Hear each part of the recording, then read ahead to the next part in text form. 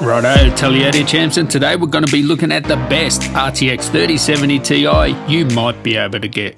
You ain't going to get one of these. I might be wrong, but we'll wait and see, eh? But this undoubtedly will be the best RTX 3070 Ti. Of course, we're talking about the ROG STRIX 3070 Ti OC, baby. And look, I put my money where my mouth is. When I'm able to get a STRIX, I always get a STRIX. I mean, beggars can't be choosers in these sort of scenarios. Maybe you can't get them now, but always get the STRIX. They're always sold out first. You pay more, but they're just better. And even my mate, Dodgy Dave, does custom PCs. Well, you used to do custom PCs before you could get parts. Yeah, always buy STRIX, even though he's water cooling them. Still buy STRIX because he thinks they're the best as well. Fingers crossed you might be able to get one of these. I don't know what Nvidia's doing. This has nothing to do with Asus. I guess Nvidia are just filling price points at this point. Obviously, fairy tale price points. And what I mean by that is they're going to have a GPU for every price point. 400, 500, 600, 700, you get the picture. But let's have a look at this one. And what I can tell you about this one here, this has the exact same cooler as I have on my RTX 3090 STRIX. Now I have the white version, the same cooler. There might be slight changes in the way the memory is configured, etc., but it's basically the same cooler. So what that means, it's like putting like a truck cooling system on a passenger car. This cooler that goes on this STRIX 3070 Ti is capable of a 3090, a full fat 3090. It can cool that down, which uses much more power, has more memory, is more heat with the memory as well, and this cooler can cool that down. So with this 3070 Ti, it's just like a cakewalk. I mean, it's just so simple.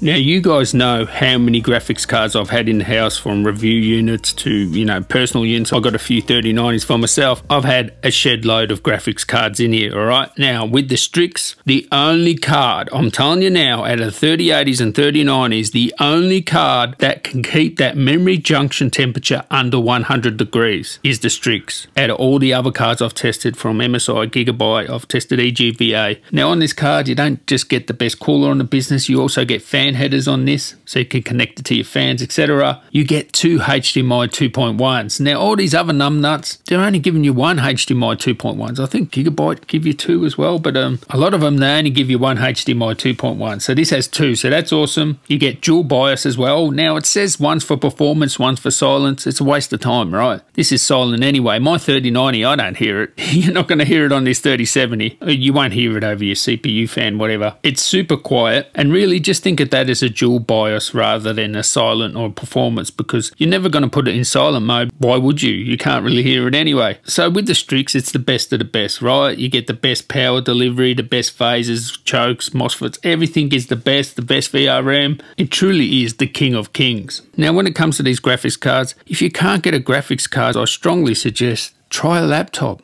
Look at this, connected to the best monitor in the world. That is a 4K 144Hz HDR panel mini LED. If you can't get a graphics card, get that super powerful Zephyrus. That's got a 16GB RTX 3080 and the latest Intel 11th generation. That thing screams, all right? Gaming laptops are so good now. I review a lot. Now, with this RTX 3070 Ti, I cannot tell you performance figures. It comes out on the 9th, and that's when the embargo lifts, but I can actually show you the unit. Benchmarks, I mean, look, seriously, it doesn't take a genius to figure out. The 3070 Ti is going to sit between a 3070 and a 3080. The 3080 Ti sits between a 3080 and a 3090. It's really that simple. And comparing them at performance and price point, it's useless now, because you can't say, oh, for an extra $100, you get this extra amount of performance, because you can't buy them anyway. Now, if you do want me to do specific testing with this 3070 Ti, like content creation, hooking it up to a Mac or eGPU or something like that, let me know down there in the comments, and I will point you to Jared Tech. He's done the RTX 3080 Ti. You can go check out his video on that, and I'm sure he's got a 3070 Ti, so when the embargo lifts for performance metrics, I suggest you go look at Jared's Tech. It amazes me the difference between his results and Linus's with the 3080 Ti, and I know which one I trust, and it's not Linus. So anyway, here's your first look at the best RTX 3070 Ti you might be able to buy.